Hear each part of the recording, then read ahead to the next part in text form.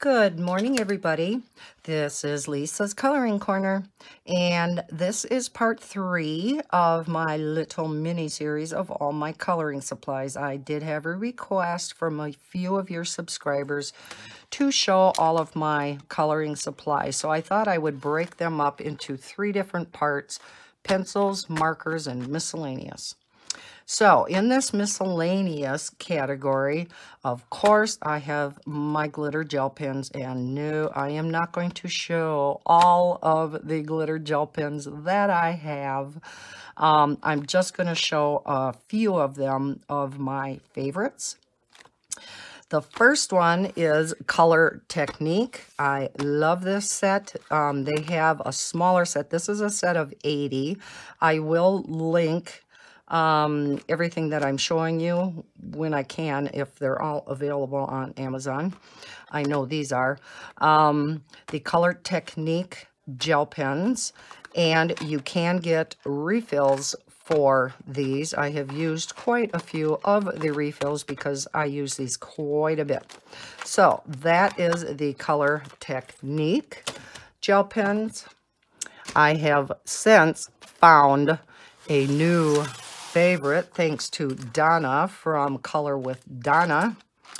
She was gifted some Chromatech glitter gel pens. This is the set of 50, and then they do also come in a set of 30.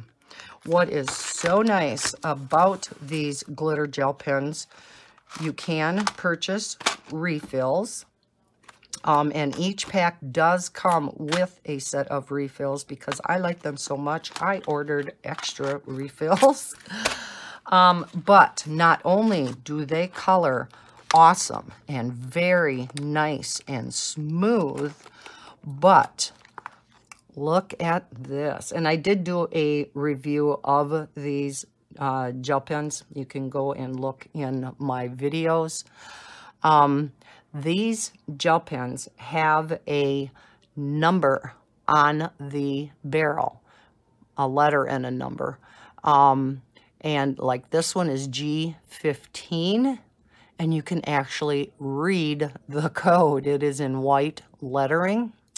And then the refills themselves, I think I have this one open, maybe not. No, I don't. Well, it's open on the bottom. The refills themselves correspond, of course, to what's on the barrel. But again, you can actually read the code. So again, I don't know if you can see that, but there is a code in gold lettering, so you can, and a number, so you can actually match up your refill to your gel pen very, very easily. The Color Technique and all of the other glitter gel pens, there is a code for the most part on them, but it's just embedded in the plastic, so it's clear. You cannot read them. Even if you turn them and try to get them in the right lighting, you may be able to pick up a little bit of it, but it's pretty impossible to read. So with Chromatech coming out with these that you can actually read, and they actually color very smoothly. Like I said, this is a new favorite. And Donna kind of found out something really interesting. These colors and how they color and just the design of them very closely resemble the Color It gel pens, and we kind of think they are made by the same manufacturer. These are much cheaper, however, than the Color It gel pens, and I am going to be showing you those next. Again, like my other Color It supplies, I got these in a really good bundle deal the end of last year when Color It was holding their, or was having their 12 days of Christmas deals. They have a glitter gel pen set, and they do come, like most of Color It supplies, they come in these nice cases.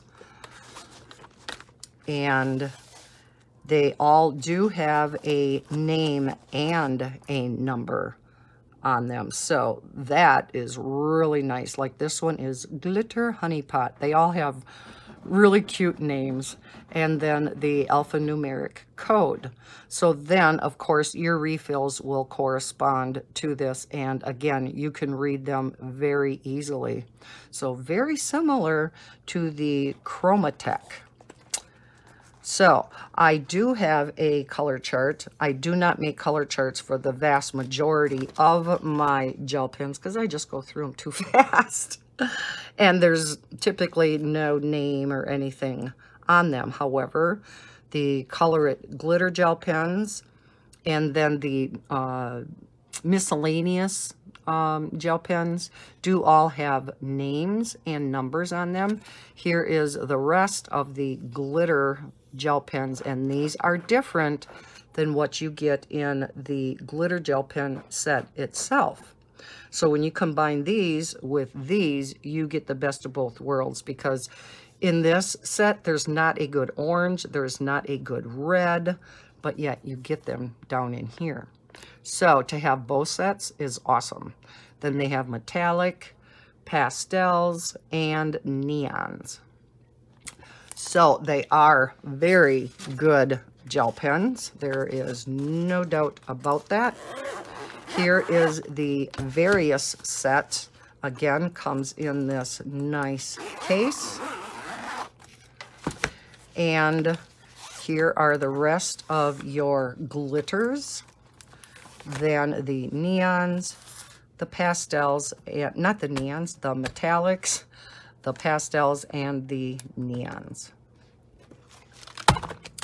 So those are the Color It gel pens, and then, yes, you can get refills for them. Here is the glitter set. Here is the combination set, if you want to call it that. So yes, you can get refills for their glitter gel pens also. All right, so that is all I'm going to show you of my gazillion glitter gel pens. For the most part, I don't keep any other type of gel pens anymore because I just don't color with them. I only color with the glitter gel pens. I have a bunch of packs in my filing cabinet, and some of them I may use for future giveaways also. Then next is the Spectrum Noir Sparkle Pens. These are so pretty. Let me get these color charts out of the way. Okay, and I have them in this really pretty lavender sparkly case. I love this case.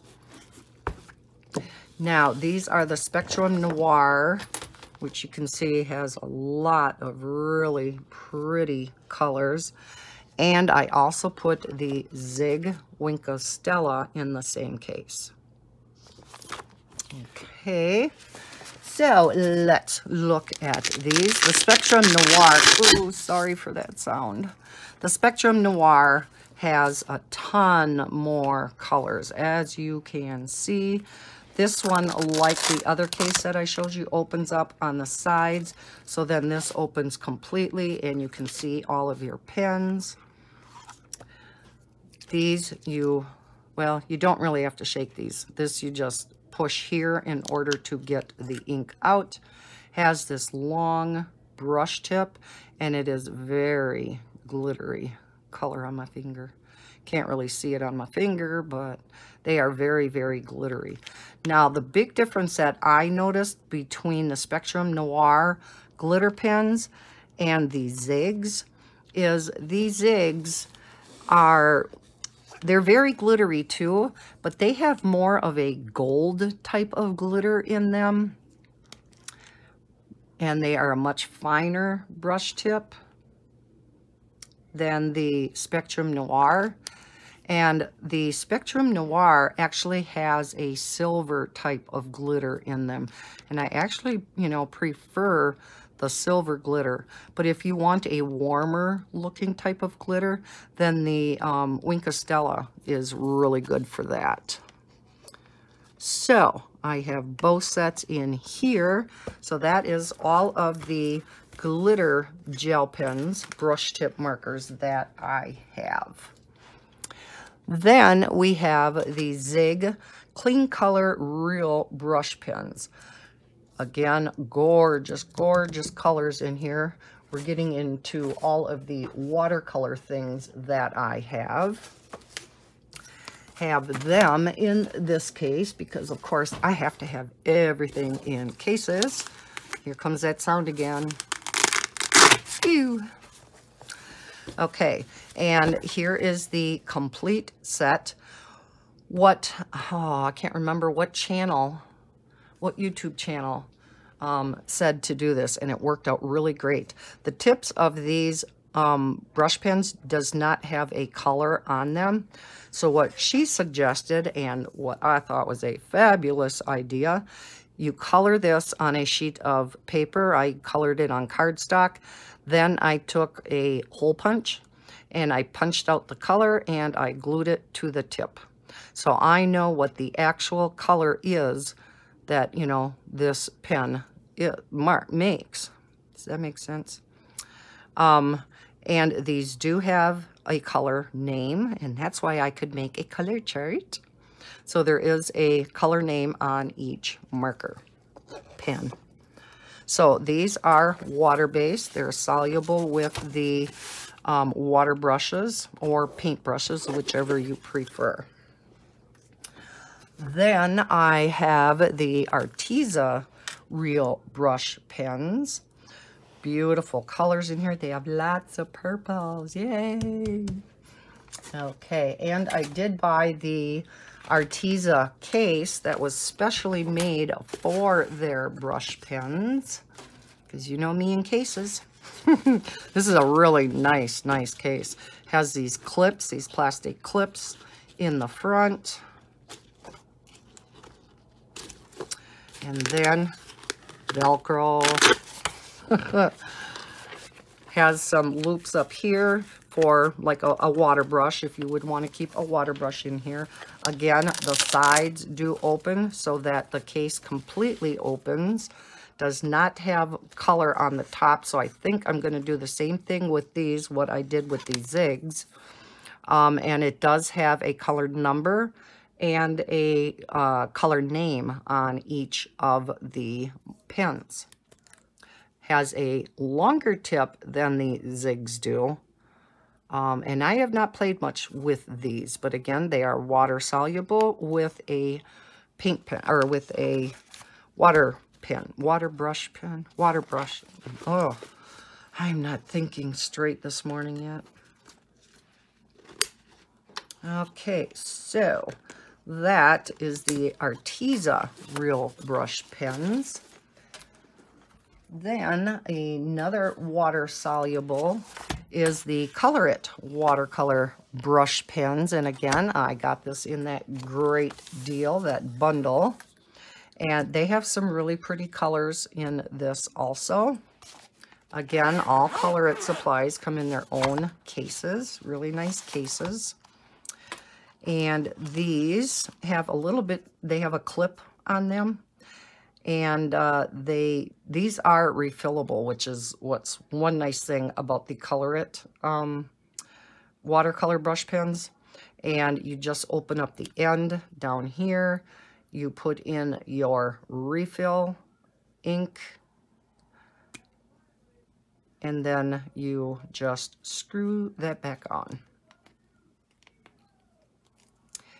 Has a nice brush tip. A little bit finer, smaller than the other ones, which I like. And they do have a number and a color name. So yes, the big advantage of these, it's not as big of a set as some of the others, but they are refillable. And you can buy the refills right on their site. I believe they are also available on Amazon, if I'm not mistaken. So that is the watercolor, or the Color It watercolor brush pens. Then the last watercolor supply that I have, product, I should say, is the Caran d'Ache Neocolor 2s. I want to get into using these more. They are awesome. I just colored this in and brought out with the water so I could see what the true color is and then what it would look like as I brought the water out. And they are so pretty. They dissolve with water, just awesome. They come in this tin, and again, this is one of the very few supplies that I keep in the container that they came in. There is 84 in here. Now keep in mind, these are the Neocolor 2s, not the Neocolor 1s. I know some people in the past accidentally ordered the 1s, and those are the waxy crayons that are not water soluble. You have to get the Neocolor 2s that are water soluble. The thing that's really nice, Caran d'Ache products are second to none, and that's why they're so pricey. But these are just gorgeous. They do have a color name on each, hence the color chart. These can be sharpened. Some people don't like to because they feel they're wasting the product of these expensive things. I have sharpened mine already. But due to the quality of these, they come in these nice, not those flimsy plastic layers like we're used to seeing with our pencils.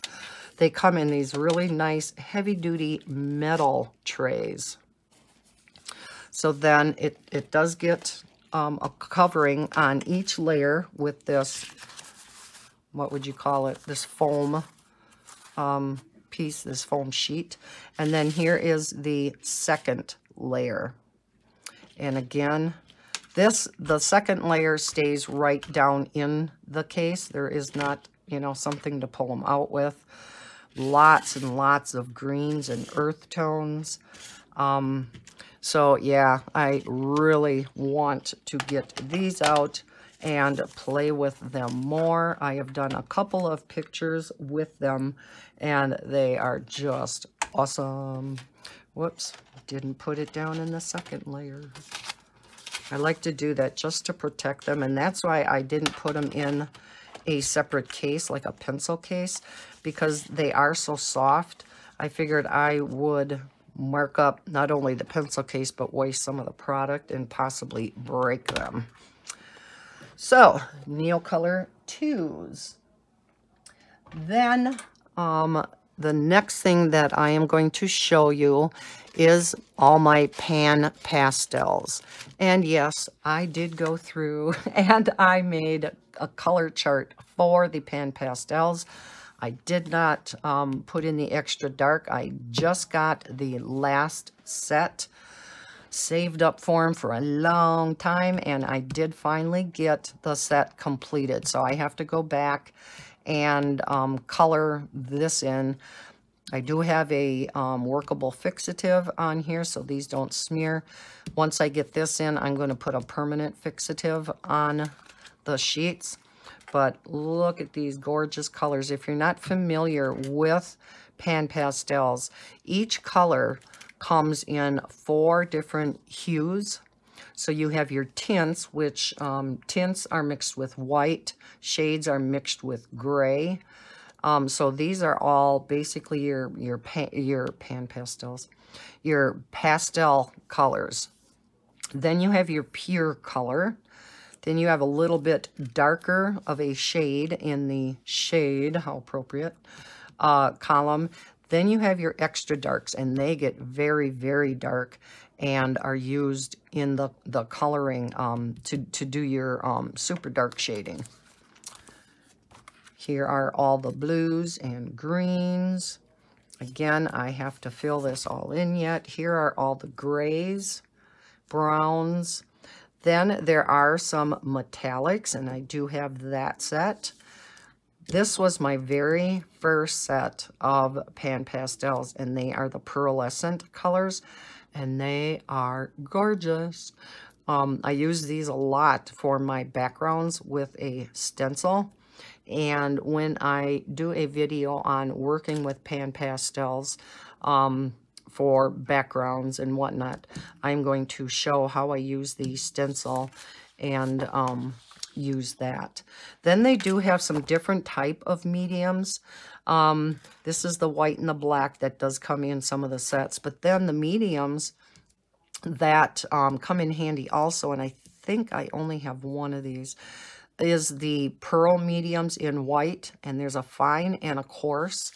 Then there is a pearl medium in black that is a fine and a coarse, and they work with blending your pan pastels out. And there is a colorless blender which works awesome to blend out the pastels. And I know I'm not zoomed in too far, so it's really hard probably to see this. I just kind of wanted to show you some of the colors that are available in the entire pan pastel collection. So let's go ahead and look at these. I did buy these storage trays. You can buy them in a 10, I think there's a 6 set too, or the 10, or I opted to get the 20 because I knew I was going to eventually get the entire set of pan pastels. So I have them upside down. So here is the yellows, again starting with the tints, the true color, the shade, and then the extra dark. And then we go into the lighter, not the lighter, into the next colors, the lightest being up at the top. This is how I arranged them anyhow, because I wanted each color family to stay together. So that is through the reds. Then we get into the purples and blues. I just love the tints. I think they're so pretty. Then we get into the greens. One of the browns is in here, which works great for skin tones. And these can be used for skin tones also. Then we get into all of the grays, and they do have a lot of grays, just like some of our pencil and marker sets. And then here are the beautiful metallics, and they really shimmer on paper, as do the iridescent set. Really, oh, it's these here 6 are the iridescent sets. And then these are the different mediums. I guess I do have a few more than what I thought. I think I have the fine, the white fine and coarse, and then I think I have the black fine. And then the titanium white and the colorless blender is down here. I do have, I don't know why, when I got the last set of pan pastels, I was thinking I was going to then need another palette tray because it was another set of 20. Dummy, dummy, dummy, because of course they all went in these trays. So I have an extra palette tray that I'm not quite sure what I'm going to do with at this point. But I do want to start working with these on camera. We are going to do some backgrounds with them, and then, this scares the heck out of me, but we are going to start trying to color with these on camera. So of course, the first few times I do that, it's probably going to be an epic fail, but we'll fail together, I guess. Now, with the pan pastels, I have a lot of the sponges and supplies that you can get with the pan pastels, or I should say for the pan pastels. Many of the sets that you get will come with a supply of these sponges, and these are called soft sponges, S-O-F-F-T. These work the best with your pan pastels. You can use makeup sponges or something like that, but the makeup sponge is going to, I don't want to say soak up your pan pastels, but the pastel itself is going to go into the sponge much more, and you're going to be wasting a lot of your product. And with these, it stays on top and they blend wonderfully. So these soft sponges, yes, are more expensive than your cheap little makeup sponges, but this is what they were made for, and that's why they work so good. So let's take a little look-see into my container here where I keep all of my supplies. I do have some spare pan pastels down in here. Again, maybe included in a future giveaway. This is a large sponge. I was using it as a blending palette when I was attempting to do a face. Didn't turn out real well. Some of your blending tools. This one is the one that I really like, and you can buy sponge or you can buy replacements for this tip, as well as these. Now you can see you get a lot of these with your sets that you buy. That's why I have so many down there. And what I have in here are the tips to all of those blue things that I just showed you. I do have some of my bigger sponges. This is just a pencil case, and then I picked up these little cases from Walmart. I do have some of my bigger sponges in here. Then I have all of the little tips that you get with a lot of your sets. Keep them all in there. And then that little pencil thing that I told you can get extra tips for. Look like this, and you just pull the old one out, you pinch this together and put the new sponge in. So you can order extra ones of that too. And like I said, that one is my favorite out of all of these different types of tips. You can really color nicely with those. So that is my pan pastel collection. Now, last but not least, I have the Ranger Distress Ink. Yes, I made a color chart for these too.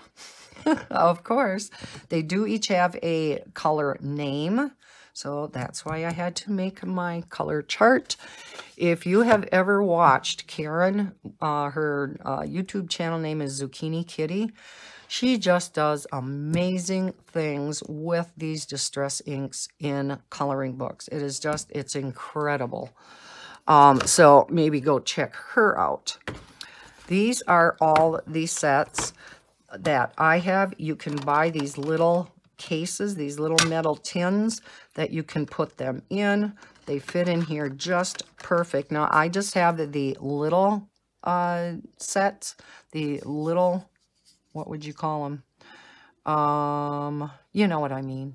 But they do come in bigger squares too.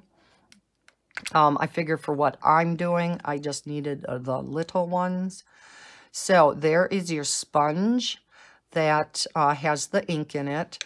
And then you get a tool with your sets. This is the round tool. And I followed somebody's advice, and I have a sponge in the bottom of each one of these. So I have a sponge for each color. You just stick that on there. It's Velcroed. When you're done, you just take it back off, and you keep that sponge with that particular color, and it just stays in the bottom really nice. So that was a very good suggestion from the person that I heard this from. Okay, so this is one tray. Let's close it back up. Then we have all of the greens. Those were blues. We have a bunch of yellows and oranges. Pinks and reds, some purples in here. And then we do have a lot of browns and possibly some skin tones in this last set.